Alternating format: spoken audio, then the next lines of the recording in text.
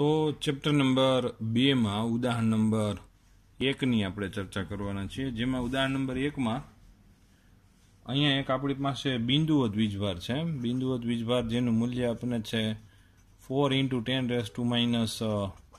10⁻⁷ coulomb આપવામાં આવે છે. બિંદુવત વીજભારથી 9 સેન્ટીમીટર જેટલા અંતરે આપણે એક બિંદુ પાસે વિદ્યુત સ્થિતિમાન આપણે શોધવાનું છે. તો સમીકરણ આપણી પાસે V = KQ/R બિંદુવત વીજભાર માટે વિદ્યુત સ્થિતિમાનનું સમીકરણ થાય, અને જેની કિંમતો K = 9 × 10⁹,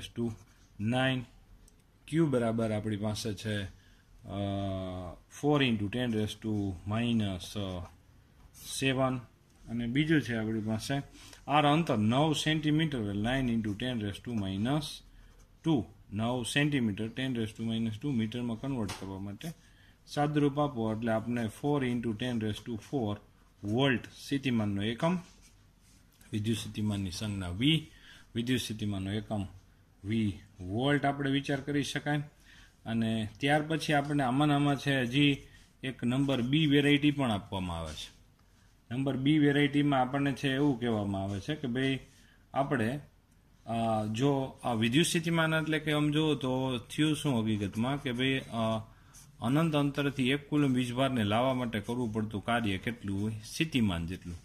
અનંત અંતર ધારો કે આમથી આમ વિચાર કરો, ત્યાંથી 1 કુલમ વીજભારને આપણે લાવતા હોય તો 1 કુલમ વીજભારને અનંત અંતરથી આપેલ બિંદુ સુધી લાવવા માટે કરવું પડતું કાર્ય, જેને વિદ્યુત સ્થિતિમાન કહેવાય, જે V જેટલું હોય. તો Q કુલમ વીજભારને લાવવું હોય તો કેટલું કાર્ય કરવું પડે?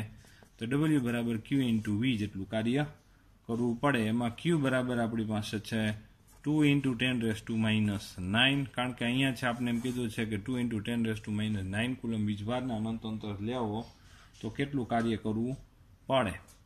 તો અહીંયા છે આપણા માટે સ્થિતિમાનની વેલ્યુ 4 × 10⁴. સાદુરૂપ આપણે આપી દઈએ એટલે આપણે શું મળી જાય? કાર્ય મળી જશે, ને એ કાર્ય આપણે જૂલમાં મળશે.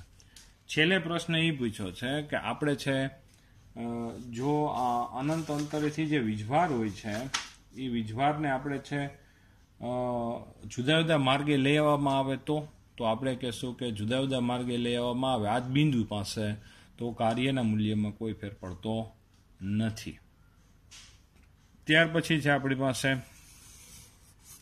ઉદાહરણ નંબર 2 છે. આમાં ભાઈ ઉદાહરણ નંબર 2.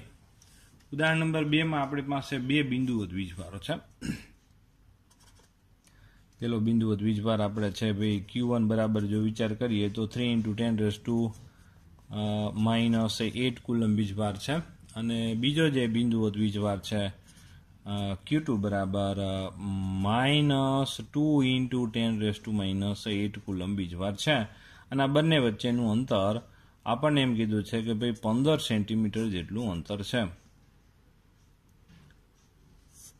15 સેન્ટીમીટર જેટલું અંતર એકબીજા વચ્ચે. તો કયા બિંદુઓ પાસે સ્થિતિમાન શૂન્ય હશે એવું આપણે એમ કીધું છે. આ બંનેની જોડતી રેખા ઉપર જ આપણે કહેવાનું. આ બંનેની જોડતી રેખા પર જ આપણે વિચાર કરીને કહેવાનું થાય છે. તો તેમાં માની લ્યો કે અહીંયા છે આપણે આ બંનેની જોડતી રેખા પર માની લ્યો કે આ બિંદુ છે કે જે બિંદુવત વીજભારથી એક અંતરે એક બિંદુ છે ને એ બિંદુ પાસે માની લ્યો કે સ્થિતિમાન શૂન્ય છે, કુલ સ્થિતિમાન. તો આ બે બિંદુવત વીજભાર થયા. બે બિંદુવત વીજભારને કારણે સ્થિતિમાન માની લ્યો કે આ બિંદુવત વીજભારને કારણે સ્થિતિમાન મળશે એ બિંદુ પાસે માની લ્યો કે V1 જેટલું મળશે. આ બિંદુવત વીજભારને કારણે આ બિંદુ પાસે સ્થિતિમાન મળશે V2, અને આ બે ટોટલ 0 થતો હોવો જોઈએ ક્યાં? આ બિંદુ પાસે. ને આપણે X શોધવાનું થાય છે અત્યારે. તો અહીંયા છે આપણે સમીકરણ શું આવશે? KQ1/, અહીંથી અંતર X આવશે. એમ અહીંયા પણ Q2/, એમાં K છે આપણે કોમન નીકળી જાય એટલે Q2/, અહીંથી અંતર કેટલું આવશે? 15 - X. આવી રીતે આપણે વિચાર કરી શકાય =0. હવે K તો છે એમાં કેન્સલ થઈ જશે. Q1 બરાબર જો આપણે લખીએ એટલે શું આવશે?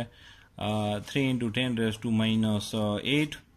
બીજું X આપણે ધારો કે સેન્ટીમીટરમાં લેવા હોય બરાબર, તો અહીંયા છે આપણે અને આપણે શું કરી નાખશું? SI એકમ પદ્ધતિ પ્રમાણે 10⁻² વડે આપણે ગુણી જ નાખશું. અહીં 10⁻² વડે ગુણી નાખ્યા એટલે કે અહીંયા આવશે x × 10⁻², એટલે આ આખું પદ મીટરમાં થઈ ગયું. બરાબર. હવે જે x મળશે એ શેમાં મળશે? તમને સેન્ટીમીટરમાં મળી જશે. Q2 બરાબર શું છે? -2 × 10⁻8 અને અહીંયા આવશે 15 - x કૌંસમાં 10⁻². તો અહીંયા છે આપણા માટે જો અહીંયા આવી જાય 10⁻6 આવી જાય, અહીંયા 10⁻6 આવી જાય, કોમન નીકળીને તો કેન્સલ થઈ જશે. એટલે અહીંયા ફાઇનલી પદ શું મળશે? 3/x - 2/15 - x = 0. આનું આપણે સાદુરૂપ આપીએ એટલે x બરાબર આપણને મળે છે 9 સેન્ટીમીટર. એટલે એનો મતલબ એવો થયો કે ભાઈ Q1 વીજભારથી એટલે ધન વીજભારથી ઋણ વીજભાર તરફ 9 સેન્ટીમીટર દૂર આપણને છે એક બિંદુ પાસે સ્થિતિમાન 0 મળે છે. એવી જ રીતે જો ધારો કે વિચાર કરીએ તો ભાઈ આ Q1 વીજભાર આને જ વસ્તુ છે અને આ ધારો કે Q2 વીજભાર અને આ બે એકબીજાથી 15 સેન્ટીમીટર જેટલા અંતરે છે જ. બરાબર.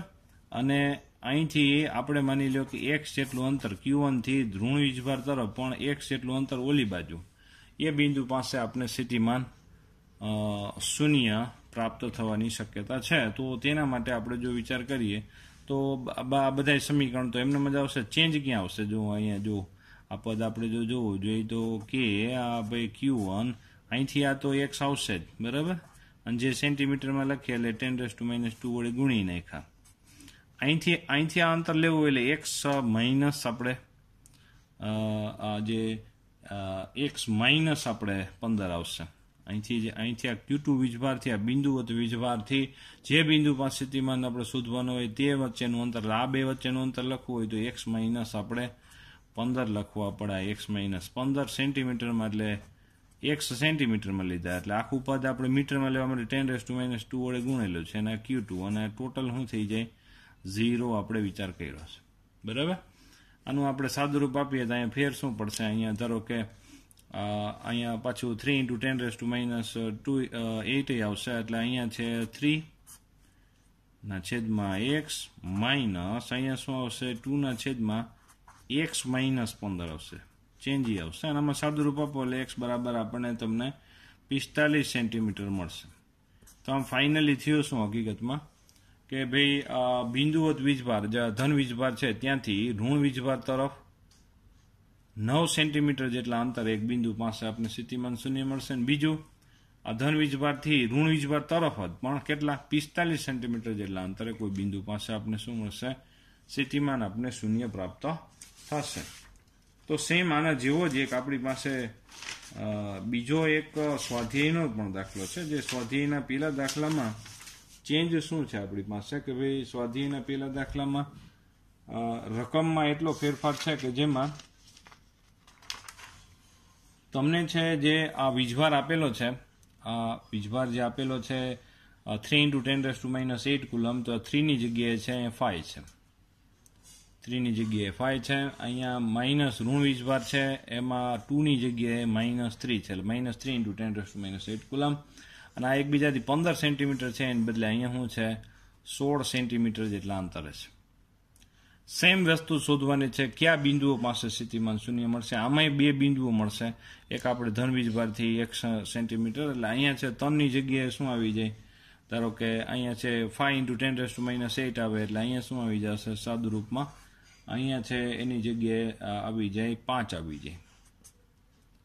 અને ત્યાર પછી અહીંયા છે એની જગ્યાએ આપણને શું મળી જશે? ભાઈ આ -3 છે એટલે અહીંયા -3 આવી જાય. સાદુરૂપ આપો એટલે એક્સની વેલ્યુ પાછી આપણને બદલી જશે. જે એક્સની વેલ્યુ આપણને છે અહીંયા મળશે જોવું જોઈએ. જે આપણે આની જેમ જ આપણે જો વિચાર કરીએ તો એક્સની વેલ્યુ આપણને આમાં પણ એવી જ રીતે આપણને એક્સની વેલ્યુ પહેલાં આપણને છે એક્સની વેલ્યુ 0.1 મીટર એટલે કે 10 સેન્ટીમીટર મળશે. આ 9 ની જગ્યાએ આપણને શું મળશે? 10 સેન્ટીમીટર. 10 સેન્ટીમીટર મળશે. અને સેમ આવી જ રીતે અહીંયા છે આપણે ભાઈ 5 × 10⁻8 કુલમ, અહીંયા -3 × 10⁻8 કુલમ. અહીંથી આ x અંતર એટલે આને આ જ અહીંયા 5 ની જગ્યાએ 16 સેન્ટીમીટર આવી જશે. એટલે અહીંયા ફાઇનલી આપને શું મળશે ભાઈ, અહીંયા છે આપણે 3 આ જે 3 છે 3ની જગ્યાએ શું આવી જાય 5 આવી જાય, અને 2ની જગ્યાએ શું આવી જશે 3 આવી જશે. એટલે ફાઇનલી આપણે છે x બરાબર 45ની જગ્યાએ શું મળશે 40 સેન્ટીમીટર મળશે. સેમ એક્ઝામ્પલ, ખાલી ડેટા જ જુદા છે. એટલે આજે વાત થઈ આપણે ઉદાહરણ નંબર 1, ઉદાહરણ નંબર 2 અને સ્વાધ્યાયનો પહેલો દાખલો.